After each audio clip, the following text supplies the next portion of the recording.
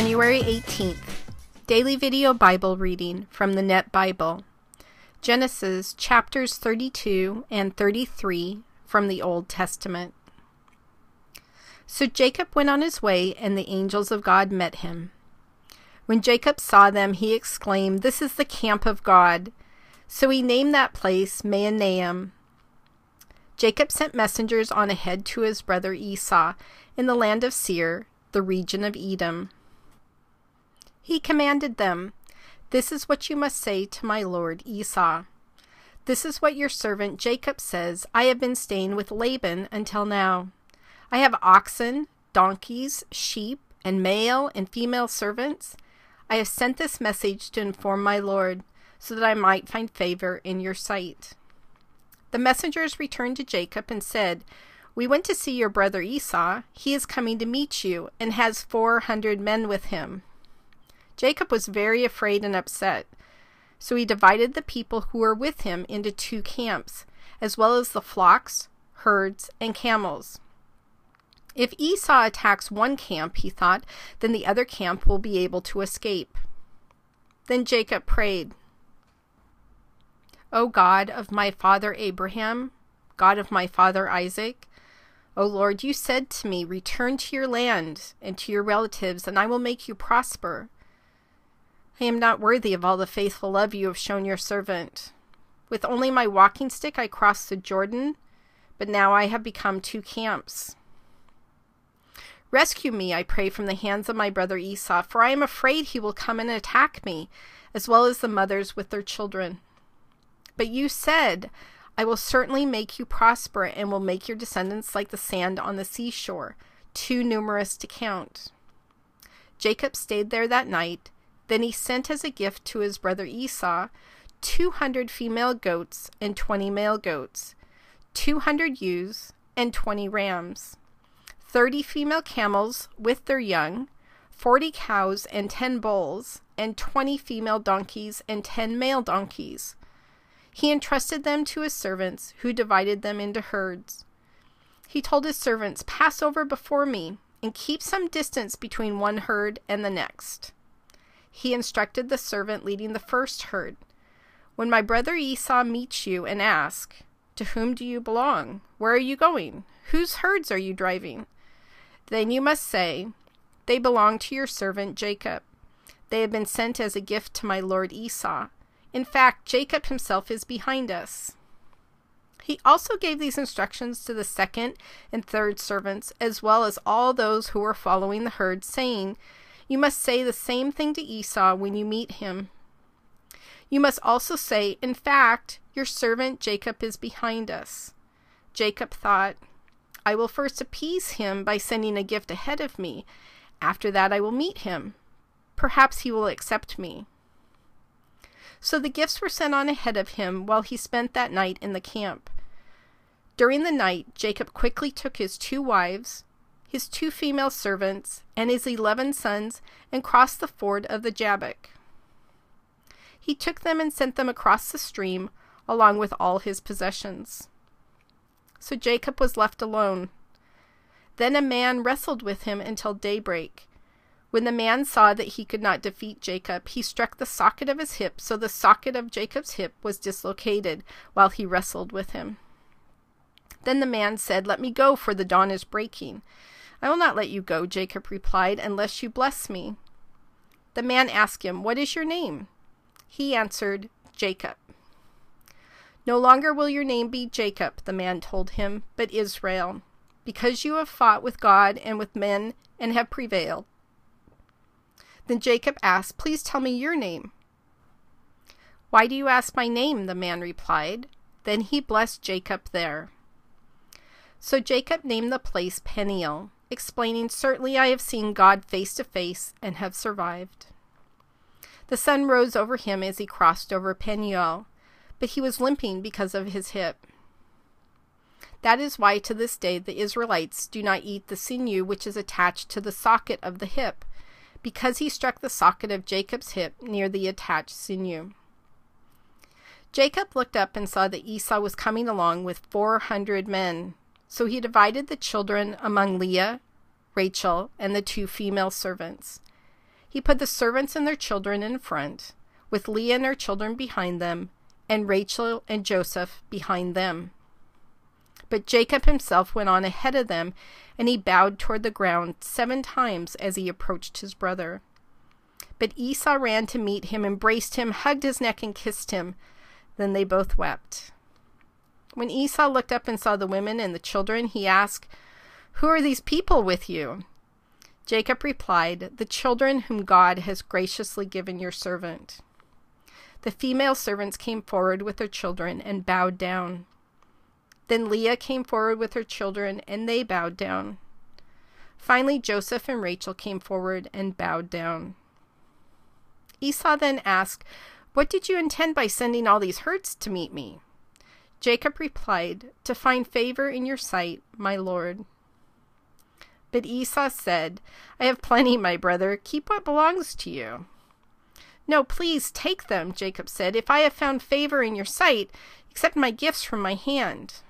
Now that I have seen your face, and you have accepted me, it is as if I have seen the face of God.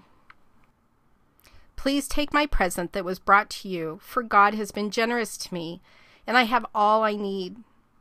When Jacob urged him, he took it. Then Esau said, "Let's be on our way. I will go in front of you." But Jacob said to him, "My Lord knows that the children are young, and that I have to look after the sheep and cattle that are nursing their young.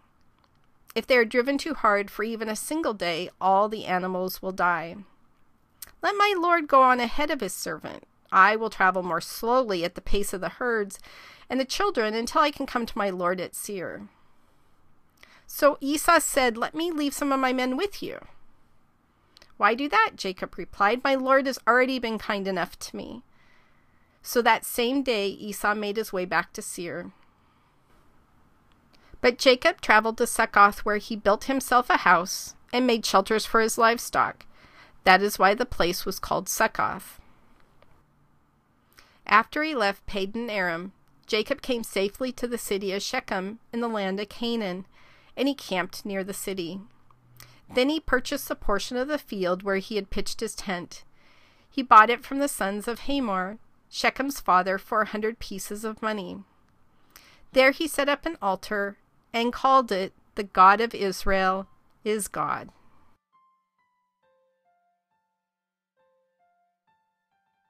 God, isn't that just like us to be more fearful of people than we are of you? Although if I had done to my brother or sister what Jacob had done to Esau and saw my brother or sister coming with 400 men, my humanist probably would have reacted the same way. The whole Bible is about learning to have trust and faith and humble ourselves before you, and I think that's a perfect example. But my favorite part of that reading, and you can hear it when I read it because I just grin from ear to ear, is the very end where it says about Jacob that he set up an altar and called it, "The God of Israel is God." So we started this journey with Jacob with a single rock, and we watched him at the place where he called Bethel, saying, "I'm not too sure about you, God. I think you might exist. My father says you do. My grandfather says you do. My whole family says you do. But I am not so sure. But if you protect me on this journey I'm taking and give me food to eat and clothing to wear, and I return safely back to my father's house, then the Lord will become my God." And I get so excited about this, God, because it is the perfect example of our journey as we start off as new Christians. We may have believed you, or we may have believed in you, or we may have been raised in a family that believed in you.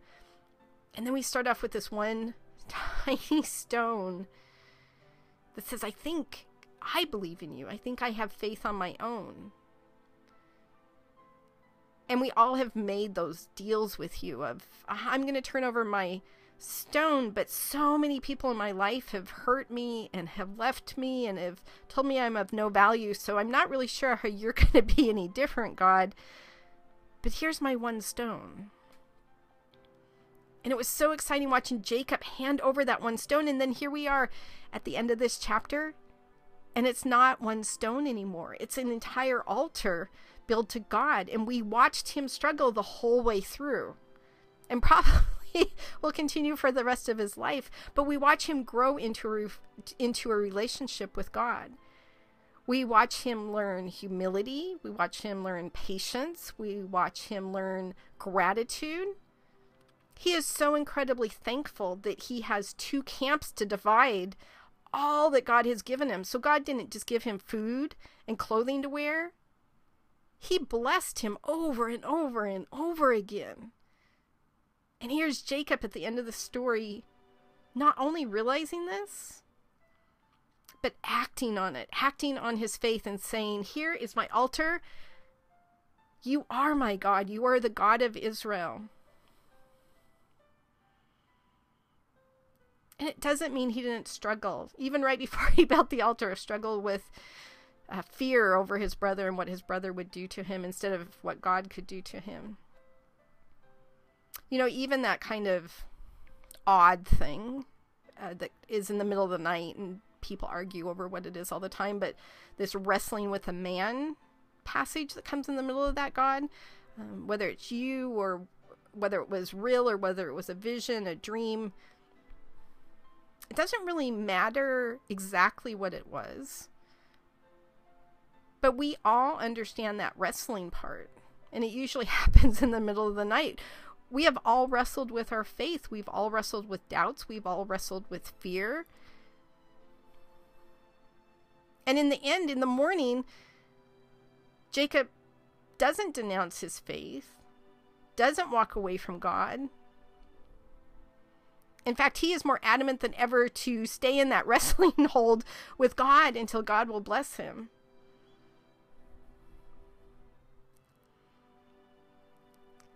We are watching Jacob claim his faith. God has already chosen him.